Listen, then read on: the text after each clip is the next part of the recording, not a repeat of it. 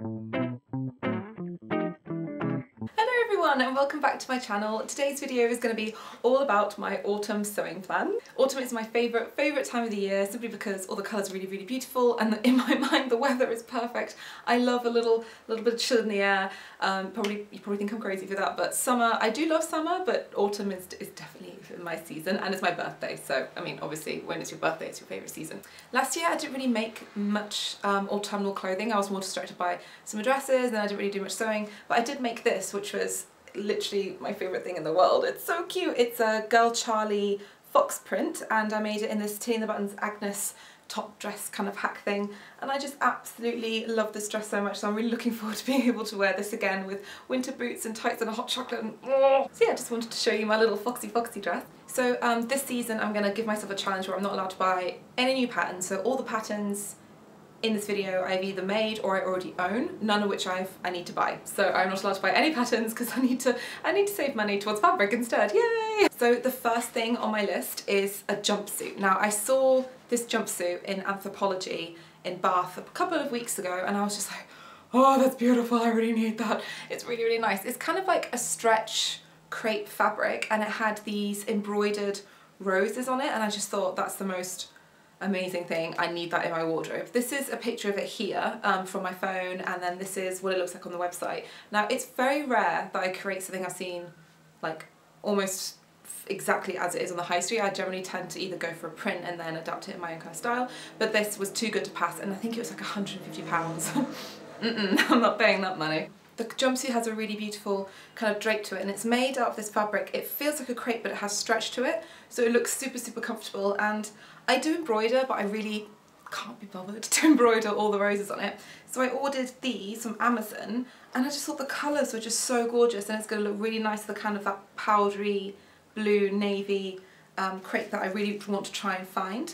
So it comes with these little ones here and then it comes the long ones. So I'm thinking of putting maybe the small ones like here on the bust and then the long ones down the arms, or maybe the long ones slightly curving over the shoulder. I don't know, I'm just going to make the play suit and then play around with these, but these were super cheap and I got them from Amazon and they came so quickly in the post, so the service was really good. I will link in the description bar down below where I got these, but I just thought they were really lovely like autumnal colours and they don't look that cheap. I mean some embroidered flowers you get, they just look really naff, but these have like lots of lovely colours in, so I'm really looking forward to, you know, using these. So this jumpsuit pattern, I'm going to try and combine these two patterns, which is a challenge in itself, but I'm really looking forward to it. It's going to be the Vogue Very Easy V9075, which I have made before. There's a link here if you want to see that, and also the New Look 6446. Again, put a link up there for you to see this jumpsuit. And I'm going to combine these two. I will put the line drawings here. So what I'm going to do is I'm going to use the trouser from this pattern and add the top from this pattern to it. I think it's going to look really cool because I just absolutely love the trouser shape from this, and I will taper more of it towards the ankle. But I mean I could look for a jumpsuit that's similar, but I'm really enjoying customising my patterns and altering the pattern, so I want to give this a go and we'll see how it looks. So my next pattern is something I have also made before. It is the Colette Hawthorne dress. I absolutely adore this pattern. It's so gorgeous and I really want to make the top version at some point. That's definitely on my list. But for now, I really want to make it in this beautiful mustard cotton and steel bobbin fabric. Isn't that just the most gorgeous thing you've ever seen? I just love the mustardy colour with the pink. I just think it's really fun and great for that kind of awkward in-between end of summer and autumn where you really dying to wear autumnal colours, but it's still got pink in it, it's still fun, you can still wear it no tights, so I'm looking forward to making this. And I'm going to try and make this in time for the Handmade Fair in September, and I'm going to try and go, I think it's on the Sunday. If it's on the Sunday, I'm going. If it's not on the Sunday, I'm going to have to figure it out, but I'm going to try and go. So if any of you are there, it'll be really nice to see you, but yes, there's this. The next thing I really want in my wardrobe, which I've been wanting for a very long time, is a pair of sort of tweedy kind of trousers. I'm going to put a picture here that I found on Pinterest. I want this kind of fabric. I think it would look really nice, and I want them to be very high-waisted and really fitted, and I'm going to adapt the Megan Nielsen Flint pattern because I got along with it really well. I love the fact that it has pockets, it's really easy, it's just a button or a popper to fasten it, so no zips, nothing fussy, that's what I like. So I'm going to adapt that pattern, again taper it in at the leg and make a pair of those, and I thought it looked really cute with jumpers like this and little blouses and things like that, and they'll just look really gorgeous with like a brogue, and I have a really nice Cambridge red satchel that will look really, really glam with, and I think they're just like the perfect kind of vintagey lang girly kind of look that I want to go for this autumn. I also want to make a shorts version in a tartan. This is a picture of a Vivienne Westwood pair of shorts that I have been obsessing over forever. This is the kind of tartan I'm going to try and look for, something really, really warm, not too punky, very kind of like autumnal Highlandy look. That's what I'm going for. So I think that'll look really, really cool. I might do a paper bag hack. We shall see, but I'm intending to use, again, the Flint trouser pattern because I'm not going to try and buy any patterns for any of these looks, just use what I've already got. Another thing I've been dying to have in my wardrobe for ages is a velvet dress. Now, I am obsessed with velvet. I just think it's such a beautiful fabric, and there are a lot of there are a lot of stretch velvets I have been seeing recently at Shepherd's Bush, and I think this is the time to get them because when the season changes, everyone's going to dive on that. So I really, really want to make one in like a really rich emerald or like a really deep green, but I don't want it to look like a dressing gown.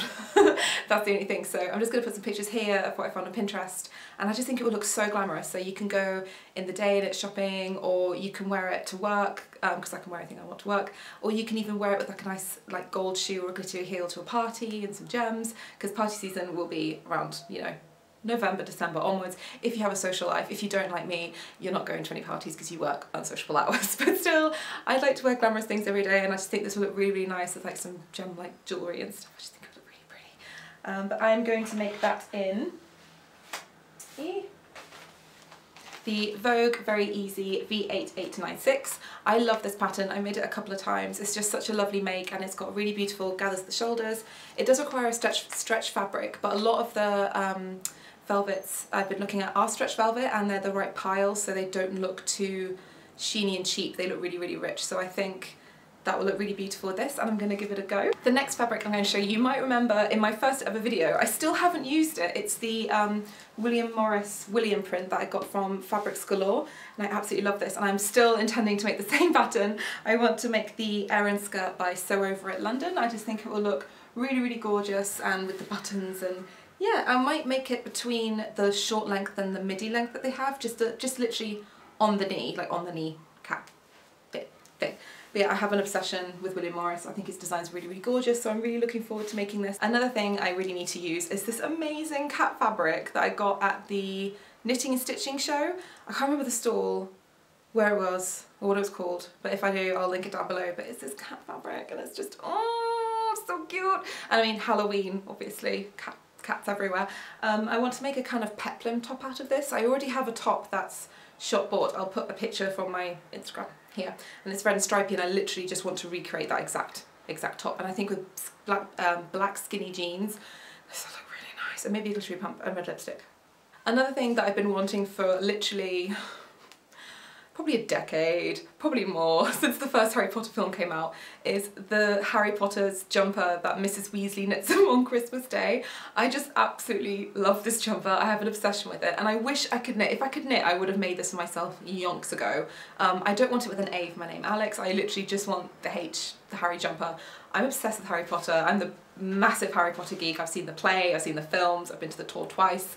I just love it, so I just really want the Harry jumper. I just think it's so cute. I really, really need this. And also, I really like Ron's as well, so I'm really tempted to like get the Harry one for me and get the Ron one for my boyfriend. The Ron one. If you know what I mean by one, you'll comment down below. If you're a real Harry Potter nerd, you'll know what I mean. I think it will just look really nice on Christmas Day. Oh no, I said it Christmas. No, not allowed to say Christmas yet. Ugh, not until we pass Halloween. But I really want the Harry jumper, and I think my boyfriend would look really cute in the burgundy Ron jumper. We could be like Harry and Ron in a weird, sort of strange way. Another thing I really, really want to learn is to knit. I can't knit. My knitting is terrible. My tension is horrific. I can't even remember how to do it. My friend, bless her, Natalie, tried to teach me like 2 years ago on the 1st of January when I was hungover. I was like, I want to learn how to knit. She's like, okay, well, we'll see where we can go. It didn't go very well. I am so jealous of all of you on Instagram making this amazing cardigan called the Manette cardigan by Andy Sutherland. I'm sorry if I'm pronouncing that wrong, but that is literally my dream cardigan. It has little holes thing, correct me if I'm wrong. I don't know what the name for the knitting thing is. If I knew how to knit, I could tell you, but I really want one. So I want one. But Mum, if you're watching, I want that for Christmas if I don't get around to knitting. Can I have this in like a cherry red or like a really nice sort of pink?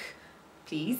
Thank you. Another thing I really need to make is more tops. I don't really own a lot of tops that aren't Breton tops or jersey tops, even though one of the things in this pile is a jersey top. But I really want to make some like really beautiful piped tops, like pussy bow blouse pipe tops or ones with collars with piping. I just love piping and I've never really given it a go. So that is on my checklist for this autumn season, is to learn to sew with piping. I know that Tilly in the Button sent out an email a couple of weeks ago on how to sew piping, so I might need to check my inbox and reread that post. But it just looks, everything just looks really nice, and I want to try and find a fabric that's got like acorns on it or something like squirrels. I love the style of this fabric I found on Pinterest. I think it's strawberries, and it's really gorgeous. I do have a strawberry fabric, but it's too sheer. I want to be able to make some really beautiful billowy viscose crepey kind of blouses that you don't need to wear spaghetti tops underneath, because spaghetti tops drive me absolutely insane. I don't want to be layering that stuff because it comes up, it rides up, and you have to pull it down and you see your bra straps, and it's just no. So if any of you can find or have seen some acorn fabric, can you please send me a link and I will love you forever. So this is the Orla pattern. I really love it, and there's one with a scalloped collar, which is just to die for. It's so beautiful. So I might adapt this and then have it with a tie as well. We'll see. I mean, I'll just have to experiment and see how it looks, but I definitely really want to use this pattern. It's all cut and ready to go, but I just haven't had a chance to sew it, and it's been on my sewing list forever. I've been covered in this pattern since it came out and I still haven't used it. I just need to find a really great fabric like the acorn fabric, and then I will make this and I can wear it with some really beautiful high-waisted skirts or fitted skirts, and yeah, I just think it would look really nice. And another thing I've been dying to make for a while is a top like this. Again, everything I pin is on my Pinterest board. I really love Pinterest, just to get some ideas on the sort of clicked. Just to get some ideas together and to really think about your projects before you necessarily start them or jump on them. I just like to sort of pin everything, and if I still like it a couple of months later, I'm like, yes, I'm going to make that. But I just love the sleeves on this top. I just think it's really sweet. It's very kind of like 70s style, and with a fitted skirt it just looks really good.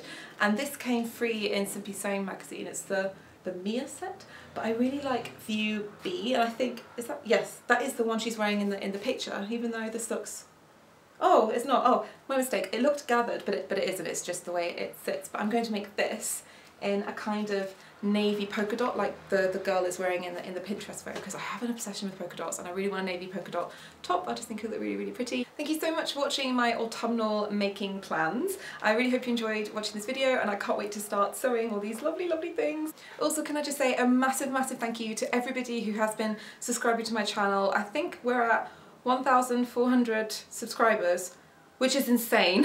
So thank you to everyone who has subscribed, and I really enjoy making them, so I'm really glad so far that you enjoy watching them. Enjoy the rest of your day. Thank you. Bye.